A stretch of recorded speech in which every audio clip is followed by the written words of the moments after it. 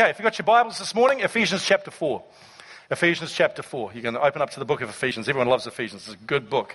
And Ephesians chapter 4 is where we're going. And we're starting a new series this morning, and this new series is called God's Grand Design. We're going to be talking about the church. We're going to be talking about what the church is, what it's like, what it could be, and we're going to be talking about what it means to be part of His church and what our role and what our part in God's grand design and what God's grand plan really is. Because just like rugby teams, just like sports teams, church is a team. Amen? And every player counts. Every part of it matters. Back in the late 90s and early 2000s, I was traveling around the nation as an itinerant worship leader. It's what I did before I was a pastor. And so I would get invited into churches, and in this particular case, I was down in Nelson in the late 90s. And I'd been invited into this church to go down and to work with their worship team in the afternoon, and then to lead worship at that church in the evening. So I'd flown down there and I'd made my way to the church, and I pulled into the car park and I noticed that all the musicians were outside the church, and they all had their instruments and all ready to go. So I thought, hey, this is good. There was a good mob of them, and they all looked like they were good instruments, and these guys knew what they were doing. So I thought, this is great. So I got out of the car and I went over and introduced myself, and I'm chatting with them for a while, and then we're standing out there for a while. I said, so are we going to go in at some point? And one of them said to me, we're just waiting for the key holder, because the key holder hasn't turned up. So we can't get into the building until the key holder turns up. So I'm like, okay, that's fine. Well, but I was aware we only had about 2.5, 3 hours for the practice. And then we had to perform that night. So I was like, I really want to practice with these guys. So I said, well, let's make the most of it. So I got the sheet music out and started handing it around to the various people. And, the drummer's sitting there, drumming on his knee. And the bassist is doing his best to try to make some noise out of an electric bass, like slapping the thing. And the singers are humming and singing away or whatever. And we tried to have the best worship practice that we possibly could have outside the building with not access to it. And to be honest, it was a pretty dismal practice. But it was what it was, And it was in the days before cell phones were really around. So there was one guy who had a cell phone, and he'd tried multiple times to ring the landline of, the person who, was supposed to be there, and they went home and couldn't get them. Long story short, they never turned up. So we were out there for 3 hours, and, I think it was about 2.5 hours because, with the last half hour to go, I said, look, this really isn't working. Let's just go to McDonald's. And then we had to rock up that night and basically just kind of wing it. And, the interesting thing is that because of one person's action who only had a small job to play, all they had to do was rock up and unlock the building, but because one person didn't do their part, it affected everybody else who was trying to do their part. And here in Ephesians chapter 4, verse 11, it says this: so Christ himself gave the apostles, the prophets, the evangelists, the pastors, and the teachers to equip His people for works of service, so that the body of Christ may be built up. So Christ gave apostles, prophets, pastors, teachers, evangelists. So He gives these gifts. Why? To equip His people for the works of service. But for what outcome? So that the body of Christ would be built up. Now, we've been talking over the last couple of years a lot about how every single one of us is ministers in our world, amen? And I've loved the fact that we've started talking about that, because I think it's important that we don't just honour Sundays, but we honour Mondays too, right? But how many know that it's also about Sundays? And it's also about the gathering of the church. You see, this verse here, it says these gifts are released not for the building up of the world, not for the evangelism of the world, not for stuff that's happening out there, but so that the body will be built up. So that the church can become everything that it's called to be. You see, God has got a plan for His church. And, we've got gifts for out there, but I also believe that God has given every single one of us gifts for in here as well. In a very real way, every believer is bivocational. We've got a ministry outside of these four walls, but guess what too? God has also called you for a ministry inside these four walls too. All of us have a part to play in this. And sometimes when we look at this particular passage of Scripture, those of you who've been around church for a while, you'll have heard the term office applied to some of these. We talk about people in the office of the evangelist or the office of the prophet. And that's a very real term, and that's true. There are certain people that God gifts to a church to enable them to be able to walk more in certain areas of the gift so that the whole body is built up together. Absolutely. But you know what? I don't think it was Jesus' plan only to have 5 people employed in the building up of the church and everybody else sitting back. Amen?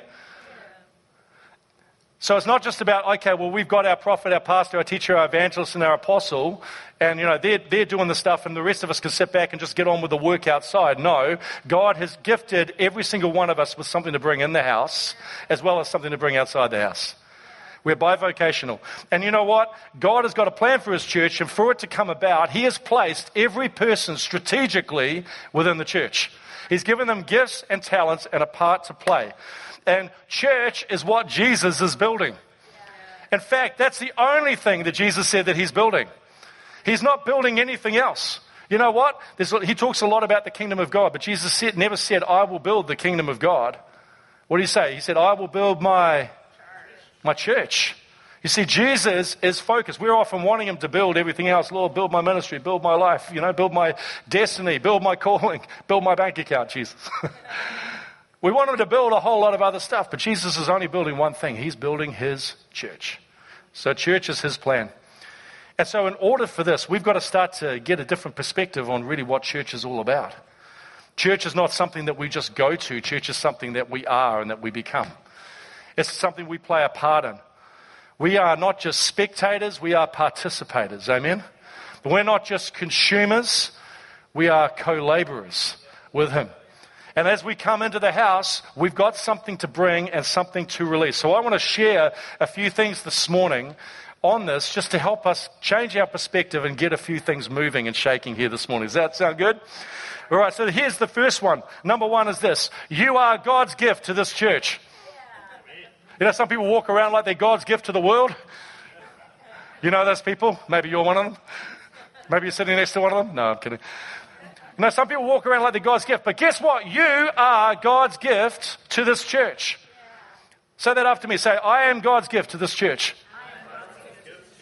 Turn to the person next to you and say, I am God's gift to this church. And so are you. This passage in Ephesians 4 shows us that God gave people as gifts. He gave people as gifts. And I think it's interesting, there's lots of people here this morning who've come from lots of different backgrounds. We've got people here this morning that have grown up in this church and pretty much they've only ever known this church's experience. When we started in 1998, these two sitting over here were in the kids' church. Jesse Kerrigan-Morley and Jordan, if he's here this morning, I can't see him, and Emily, Redwood as she was then, Carter as she is now. These guys are in our kids' church. They've grown up in this house.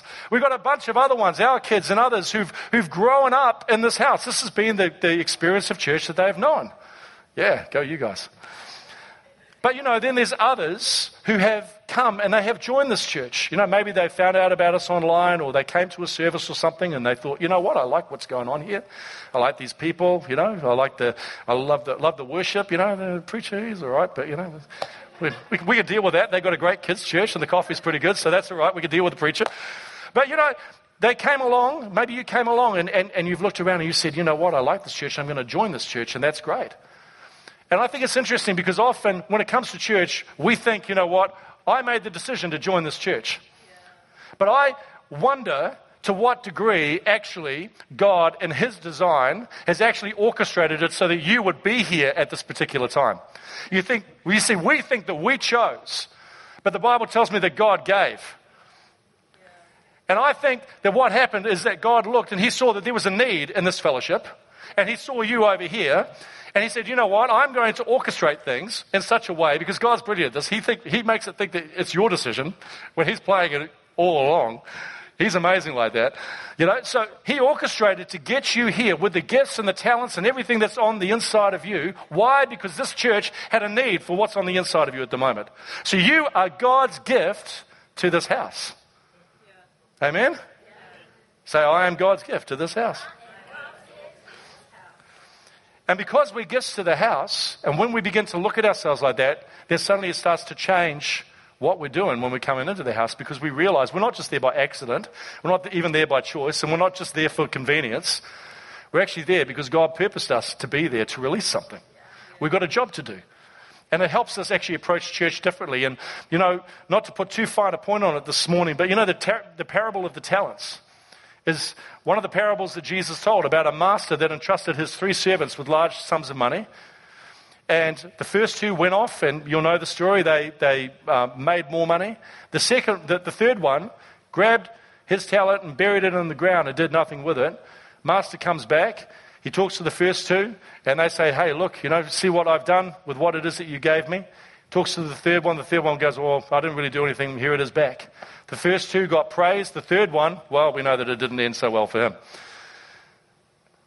But here's the point that I want to make this morning. If this is your home church, if you're part of this family, if you're part of this house, God has put a gift on the inside of you, and he is expecting that gift to get released into this fellowship. Not just out there, but in here. And at the risk of sounding incredibly blunt this morning, if you're sitting on your gift and you're not doing anything with it, and if nobody else in this house is getting blessed because you're here in this house, then friend, what you're doing, you're grabbing that talent, you're burying it in the ground. You are the third person. It's time for you to get that talent out of the ground and start to put it to use, amen? Because God has got you here for a reason. Not just to rock up and watch the service and enjoy the service each week. He's got you here for a purpose. You're called. You're gifted. You're anointed for stuff here inside the house. Which brings us to the next thing that I want to touch on this morning. Number 2, which is this. You need to activate your gift and get it moving. So important. The Bible says that we should fan into flame the gift that is in us through the laying on of hands. Now, who's supposed to do the fanning into flame? Is it your pastor? Is it your youth leader? Your kids leader? Your connect group leader? Your friend? Your mum and dad?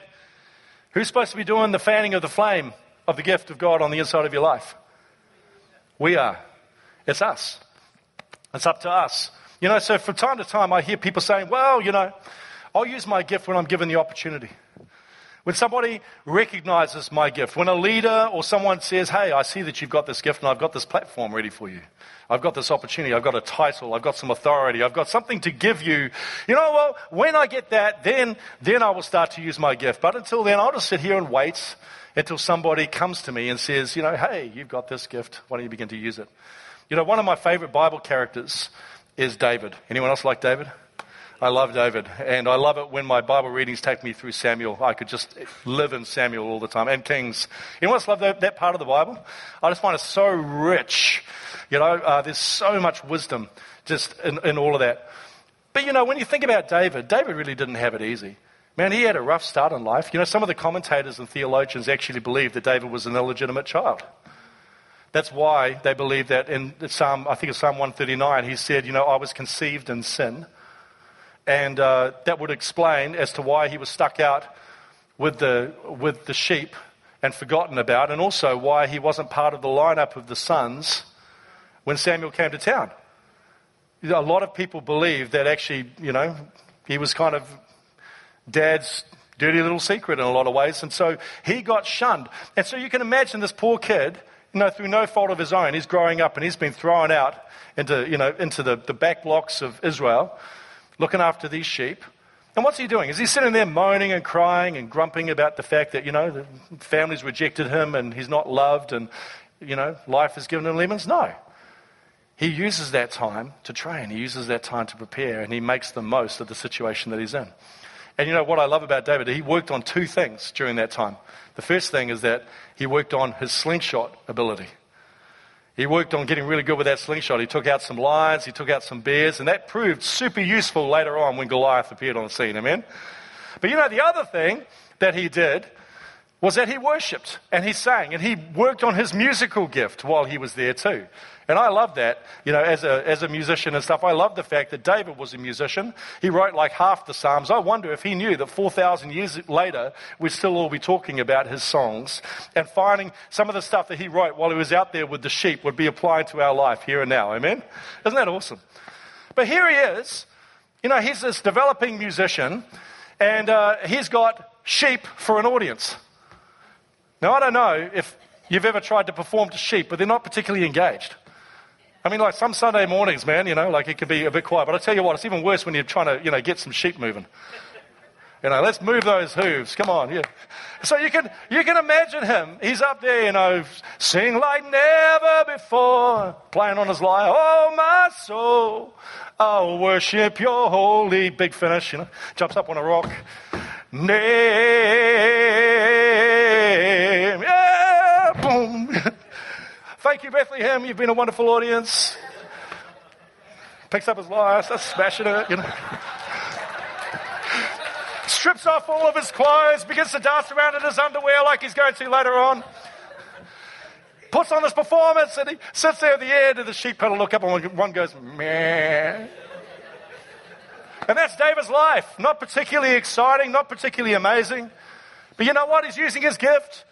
He's singing to the sheep. What David didn't know was that someone who worked in the palace was watching him. We don't know exactly how it worked, but maybe it was that this guy was walking by the field each day on his way to the palace and would pass by David's field and would see David out there performing, singing to the sheep, doing his thing, right? David had no idea about this. He was just being faithful with what he had. But then one day, an opportunity came up. They needed a musician in the king's palace. And someone says, you know what? I know just the guy.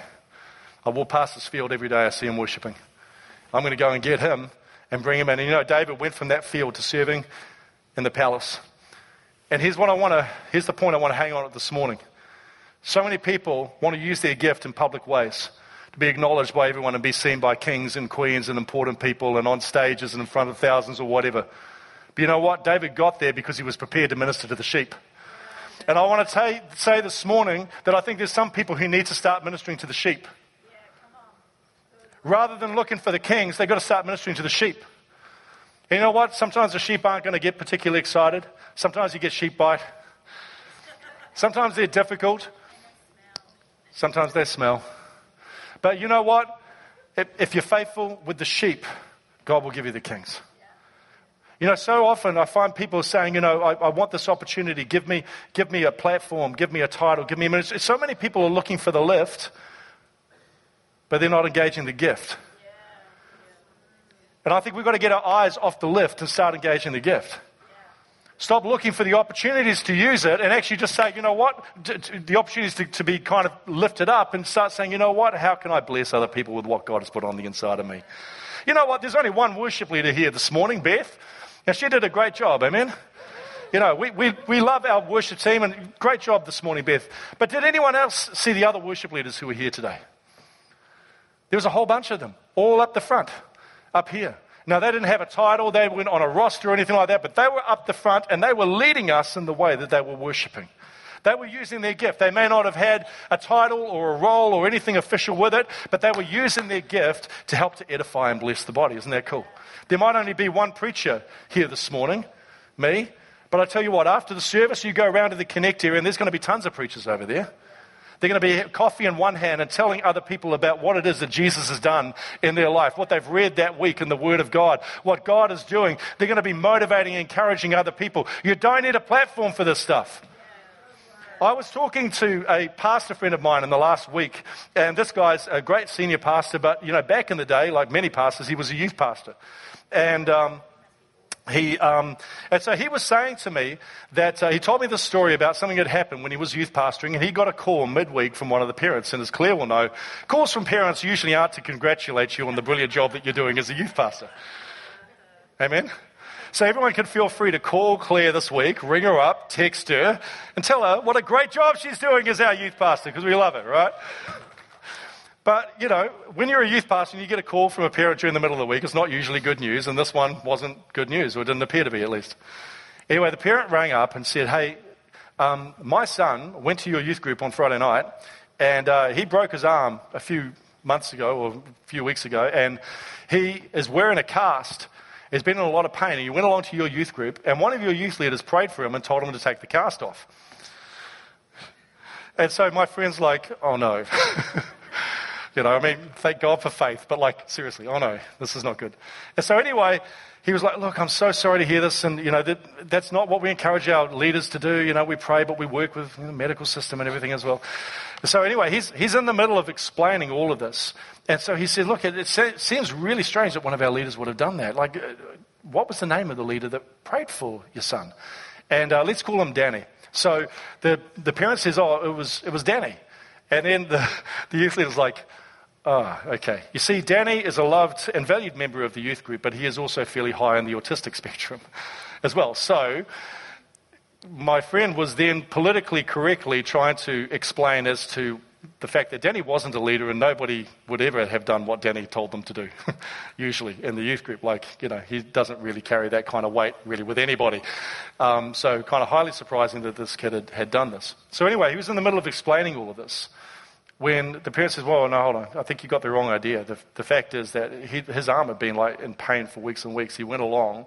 That guy prayed for him, got him to take the cast off, and it's totally better. He was doing chin-ups before he went to school this morning. And, we're taking him to the doctor this week, but we're pretty convinced that, something amazing has happened here. So bring it up and say thank you. He's like, oh, okay. Sweet. Awesome. Ring anytime, But, here's Danny. He's got no title, no qualifications, nothing, but he just did what was in front of him.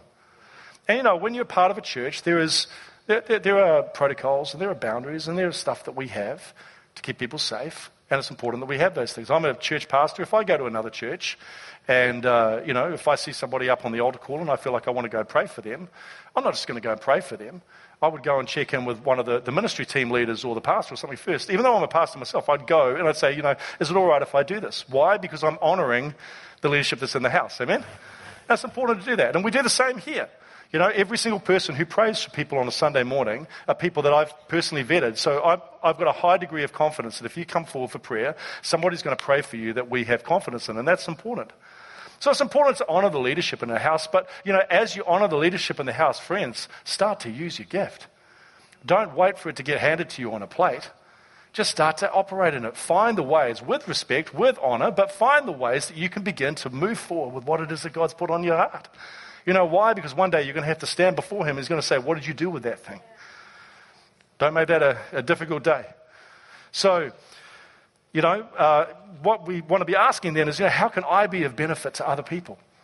And it changes your mindset, because then when you're coming into church, you're not coming in saying, let them entertain me. You're coming in saying, what have I got that can actually bring something to someone else? Maybe it's a word, maybe it's an encouragement, maybe I can pray for someone today. Maybe just I can even be there while somebody is talking, and that's going to lift their heart and their spirit. There's so many different ways that we can help, but every single one of us has got something to give, amen? All right. And then finally, the third thing is this, to stop complaining and become part of the answer. Oh, hello. In the immortal words of the great President Bartlett of the West Wing, decisions are made by those who show up. Yeah, so do I. You know what? I really believe that if you don't find a way to serve in a local church, you lose every right to be able to complain about what's going on. Don't moan about the holes in your local church if you're not prepared to put your hand in and actually do anything. You know what? As a pastor, I'm so aware, man, our place is full of holes. We got so many issues. We got tons. We got heaps of holes all over the church. I'm aware of that. It's the stuff that keeps me up at night. I'm praying, good prayer fodder, whatever. But you know what? What I love is I love it when you don't come across people who are moaning about the holes. I love it when you come across people who say, hey, look, I've got something to give. What can I do? How can I get involved? How can I be part of the solution rather than just part of the complaining? I was reading in Acts chapter 9 just recently, and I think it's Acts chapter 9, talking about Saul before he became Paul.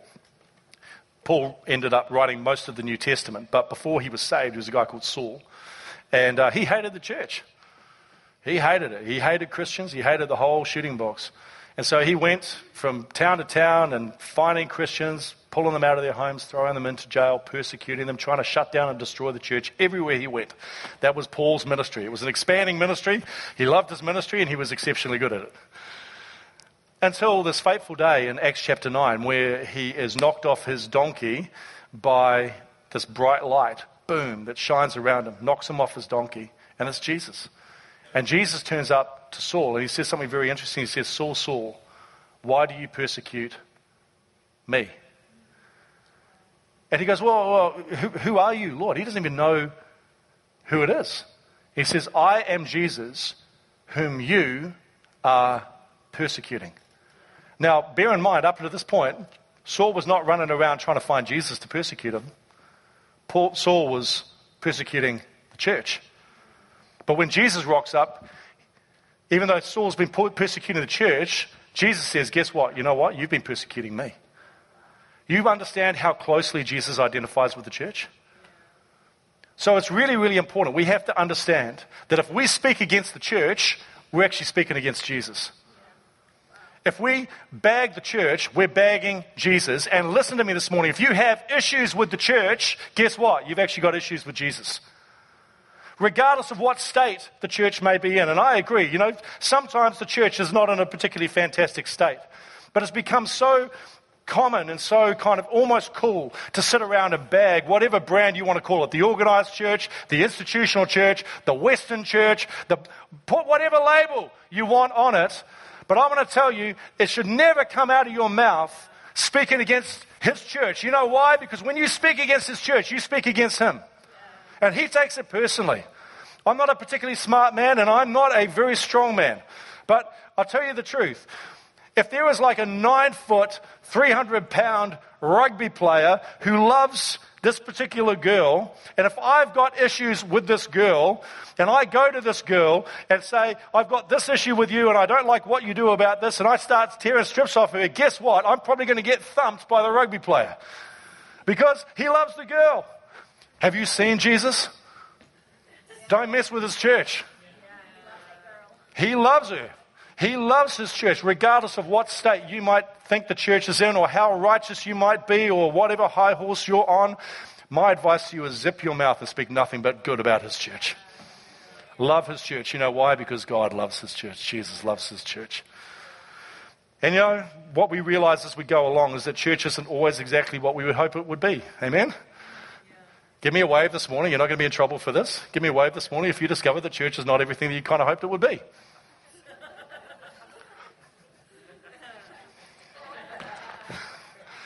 We all know this. Disillusionment is huge in church. But you know what? After 13 years of ministry, I'm coming to the conclusion that I actually think disillusionment is part of the package. I think God allows us as Christians to actually walk through disillusionment in the church. I really do. You know why? Because when we walk through disillusionment in the church and in spite of everything, we say, you know what? Yeah, it might not be great. It might not be amazing. It may not be everything that it seems to be or whatever. But at the end of the day, these are my people and I'm going to commit. When we do that, something comes out of us. It draws something out of us, a commitment to people, a commitment to a family that goes way beyond whether or not that family might be awesome at that particular point or not. You know what? If you're part of a church, you're probably going to get hurt. You're going to get rubbed up the wrong way. People are going to let you down. You're going to fall out with people. You're going to get grumpy and snotty. You're going to be overworked and probably underpaid. There's going to be a whole lot of stuff that's going to happen to you as part of being part of a local fellowship. And you know what? God uses it all to help grow you into the person that he's calling you to be. But so many people end up shortcutting the process because the moment the church isn't working for them anymore, they say, you know what? I'm out of here. Because it's not fun like it used to be. It's not amazing like it used to be. It's not what it says in the book of Acts. And I'm only going to be part of a perfect church. I know personally probably 4 people, I would say, who have done internships at 4 of the most popular churches on the planet at the moment. And these are the churches that everyone is talking about. And everyone's saying, man, wouldn't it be amazing to be part of that church? And you know what? I think it is amazing to be part of these churches. I'm not speaking negatively about them at all, but here's what I thought was interesting. The ones that I know that did internships at all of these churches, same story. For the first 8 months, it was heaven on earth. Just amazing, man. Just incredible every week. Oh my goodness, the presence of God. People getting healed, incredible worship. It's all on. 8 months in, suddenly they started to see all the holes in the place. Guess what? That amazing church that you're looking at, it's got holes too. You know why? Because it's filled with imperfect people. And, someone once said, if it is perfect, don't go because you'll wreck it.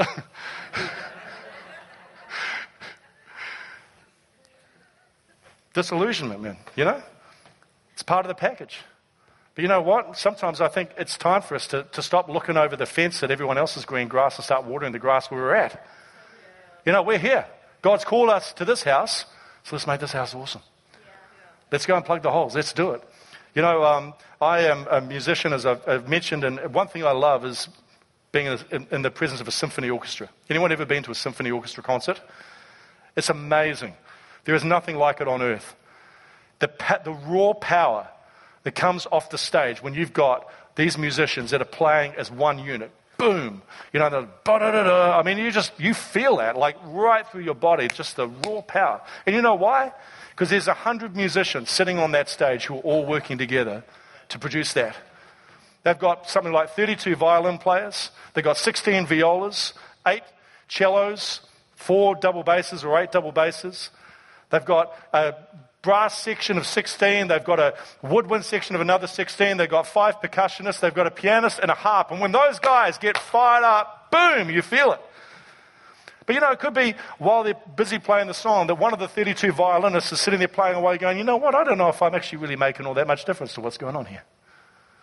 Really, can my violin actually be heard above the din of everything else?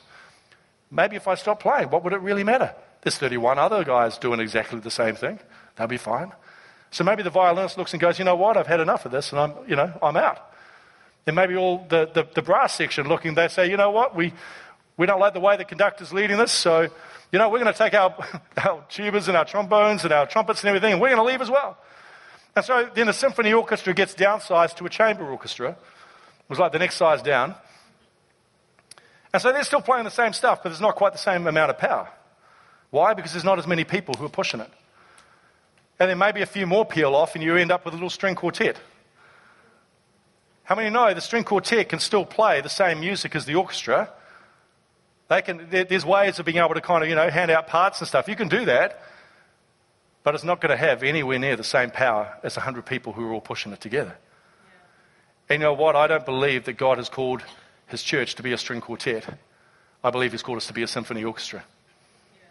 Yeah. Every person playing their part together, releasing the power of God. And as I've mentioned before, I've been pastoring for 13 years. And when I started, there was a group of maybe 3 or 4 other guys who were about my age. And we were all senior pastors together. We all happened to start around the same time. And I was excited because I'd met up with these guys and we prayed together and everything. Big dreams for the future and excited to get on this journey of pastoring. 13 years later, I'm the only one left. And that's not uncommon.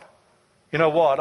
I'm quickly becoming one of the longest serving pastors in this area. Like I'm probably number 3, after there's a couple of other guys who've been doing it for a very long time. But I've only been going for 13 years. And you know what? Leadership keeps turning over often fast. And the reason that these other guys were no longer pastoring, so many of them ended up disillusioned. You know why they got disillusioned? It was because God had given them the plans and downloaded the instructions for a symphony orchestra into their heart. But they ended up running churches where they ended up with a string quartet and all the rest of the orchestra sitting out in the pews with their instruments, starting looking and going, gee, don't you think it lacks some power? Yeah, really lacks some power up there, far out. Man, I think they need to recruit some more people to help. Yeah, totally need to. They need some help, these guys, I'm not feeling the power. No. Maybe we should go to another church where we're feeling the power. Okay, yeah, let's do that. This is what happens. People end up sitting in the pew, sitting there with their instrument, not participating, not pushing. And you know what? The pressure that it ends up putting on leaders, and I'm not having a moan today, but I'm just giving you a perspective. And that's not just me, but it's other leaders in the church as well. You know what? In 1 week, Sunday, Monday, Tuesday, Wednesday, Thursday, in 1 week, recently, over the course of that week, I had meetings, phone calls, emails and texts from people every single day, from people who were either snotty and grumpy about what was going on in church, or people who were pulling out of rosters and saying, you know what, I'm too busy with other stuff going on in my life, I can no longer commit to what's happening here. Or I even got one text from someone who was leaving the church. So they let me know by text. How awesome. That's a way of communicating, right? And you see, I don't say this sort of stuff to moan and to groan, because that's not my intention. But you know what? After that week, I have to say, I felt fairly disillusioned. I said to him, you know what? I don't want to do this anymore. I resigned. So I resigned for a day and I went back to work the next day. And you know what? Don't worry about it, because, this has actually been going on for 13 years. This is nothing new. But I don't talk a lot about it, because at the end of the day, I'm looking to the Lord, and the Lord's building his church, amen? But I want you to understand, though, that what you do matters. And the way that you relate and the way that you invest and the stuff that you put in matters. And not just to me, but to other leaders and to other people as well. God has called us to have a symphony orchestra here, guys. We need every single person playing their part. God has put you in this house because he's given you a gift. He's given you something to contribute. And guess what? We need it. We need you to bring that. Last night, Kiwis across the nation were disillusioned.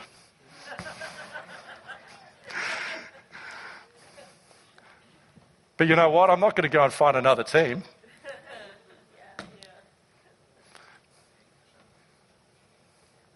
Some of you didn't support the team in the first place. That's fine. But my point is, I'm not going to go and find another team. You know what? Because that's my team.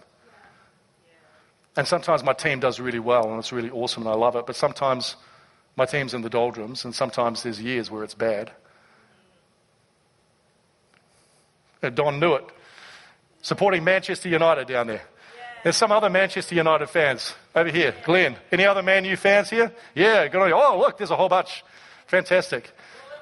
Yeah. Let me get to Liverpool. You see, my son also is Nathan, he's a huge Manchester United fan, and he jumped on the bandwagon. He started to get involved in the late 2000s when Alex Ferguson was still the coach, and that was the glory days of Man U. But ever since then, it's steadily gone downhill. And it's been tough. But you know what? I've got nothing but admiration for my son, because he still watches the games. As do you guys, you're still rooting for your team. They may not be in a great place at the moment, but you don't give up on your team. You know what? We may not be able to agree on a sports team, but I think we can agree on the team of the church. And there's times where Christians are going to do things in the media, and you're going to look and go, please, God, don't let me be associated with that crowd. There's going to be times you're going to walk into this place and somebody's going to say something to you, or something's going to happen, and you're going to get hurt, and you're going to get disillusioned. You're going to want to give up on church. And it's going to be hard. Absolutely. But I want to encourage you in the middle of it to look and go, you know what? It might be hard, it might be difficult, but this is my team. And I'm not going to give up on it. And the last thing that my team needs is for me to just walk out the door and say, oh, well, it's all just too hard. I'm going to go find another team. No way. God, you've called me. You've appointed me. You've given me a gift, and you've placed me in this house for a reason. And Lord, I'm going to walk through it in the glory days and when it's not so good, when it's awesome and when it's bad, through the good and the evil and the bad and the ugly and through everything, Lord. I'm going to keep building your church, and I'm going to keep pouring out for you. And I want to encourage you this morning, if this is your home church, here's your little practical thing. I want you to find one area to serve in our church. Just one. Just find somewhere that you can serve. It might be on the door, might be on the coffee, might be out with the kids or in the youth, might be up here on the stage with the worship team or the ministry team, might be with Alpha, might be, there's so many different areas that you can serve as a church. I love what Lyle said the other week, He wasn't sure when he was younger where he should serve, so he just signed up for everything. That's a good way to find out what you're good at and what you're not so good at. But you know what? Also, too, what I thought was interesting is that, sometimes we're all about saying, oh, God, I only want to serve in an area where I feel called and I feel gifted. And I think that that's good, because long term you want to be serving in those kind of areas. But I thought it was interesting, Judy, who's Pukekohe pastor, she's down there in Pukekohe this morning preaching as well, because we're all doing the same series. We're doing God's Grand Design. But she's talking about Nehemiah this morning and talking about them all building the wall, which was fantastic. But did you know, I did not know this, I thought this was fascinating, that there was a group that is listed as building the wall, and these guys were perfume makers. Perfume makers. And these guys were perfume makers. But you know what was interesting, though, was that they were building the wall. They didn't sit there and say, oh, you know what, our talents and our gifts are making perfume. We don't have any real skill in construction or civil engineering. So we won't make the wall. We are just going to, we'll make perfume for everybody who's making the wall, but we're not going to make the wall. You know what? They knew their city needed a wall. If their city didn't get a wall, they wouldn't be making perfume. Sometimes there's just jobs that need to be done. Can I speak really practically this morning? Can we get off our super spiritual thing for 5 seconds and actually just get practical today? Sometimes there's just jobs that need to be done. Sometimes there's stuff that has to happen. It's not that fun. It's not amazing. But you know what? That's the sort of stuff that we do. Why? Because we're family. Why? Because we love this house. Why? Because we want to see it become everything that it's called to be. And we get in and we serve and we bless. And we use the gifts and the talents that God has given us. Or we just help out in whatever way we can. Why? Because we want to see this thing go forward and become everything it's called to be. Amen? You know, so I want to encourage you today, if this is your home church, I want you to find one area to serve and do it with all your heart. Just pick something and get involved and serve. And if you are already serving, I want to encourage you to keep serving and not get disillusioned. Don't let disillusion rob you of that ability to be able to keep going. Let's get involved and see this become the symphony and the true body that God is dreaming of. Amen?